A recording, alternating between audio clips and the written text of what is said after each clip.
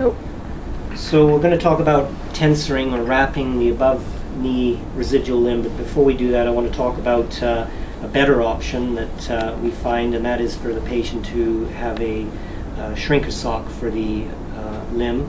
This is a tight nylon girdle-like apparatus that is pulled up onto the limb with the inner border pulled right up over the adductor magnus tendon, and then the belt is put around the waist to hold it on. The reason this is a good option is that it makes the patient more independent for putting compression on their limb.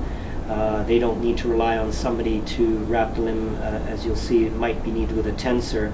The problem is that these are expensive, $100 to $120. If the patient's leg shrinks down a little bit and they need a tighter one, then it's a big expense for them to get a second tensor. But 9 times out of 10, this is a better option for independence and actually for providing appropriate compression on the limb and not having to rewrap several times a day in order to maintain that compression. If we do look at the tensoring, using a tensor, I use a 4-inch tensor, quadruple length. You need a long tensor so that you can anchor it around the waist at the end. Some people talk about a 6-inch tensor. I find with most limbs, unless you have a very big limb, that's too wide for going around the corners without it buckling. So a 4-inch is plenty.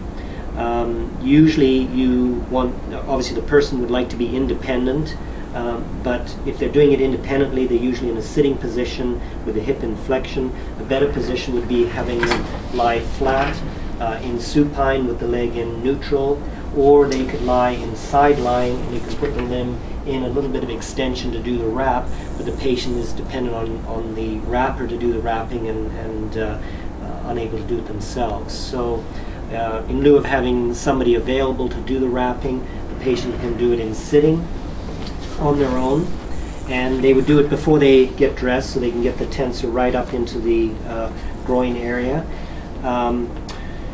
The issue with doing the tensoring is that the patient has to be able to reach down and feel comfortable about reaching forward. A lot of the patients are elderly, they don't have the flexibility to get down there, so often the tensoring job isn't great, and that's why the shrinker becomes a better option. Now, when you're doing the tensor on the limb, I don't worry too much about whether I've got more tension here and less here with a gradient going up, as I would with the BK, where you've got a longer limb and more dependency with the knee in the flexed position.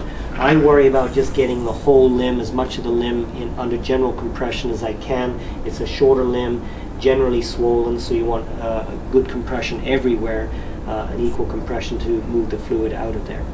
So when you start the tensor job, a lot of patients will grab the roll and they'll put it against their limb like that, and they'll be trying to unroll the wrap as they put it against their limb, and it'll end up sort of coming out of the hand and going across the wall, the floor. A better option is, instead of doing it that way, is flip it over so that you're actually rolling the tensor towards the skin in the direction that you're running the wrap. So that makes a big difference for them, especially if their dexterity is poor. I don't mind whether you start going across that way or across that way. You don't really want to start going right down the middle like that, forcing fluid to the sides, but you do want to get as good an anchor as you can of the first few wraps so that it slides as little as possible. It's going to get you to move a little further out. Good. So I'm going to start this wrap on a diagonal here, just worrying about getting the first couple turns under wrap and anchored.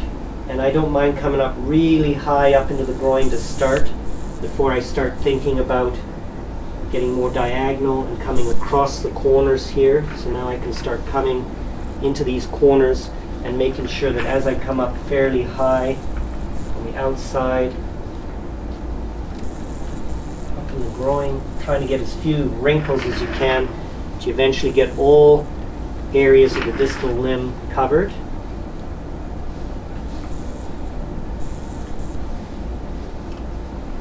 Long diagonals like this to kind of get that happening.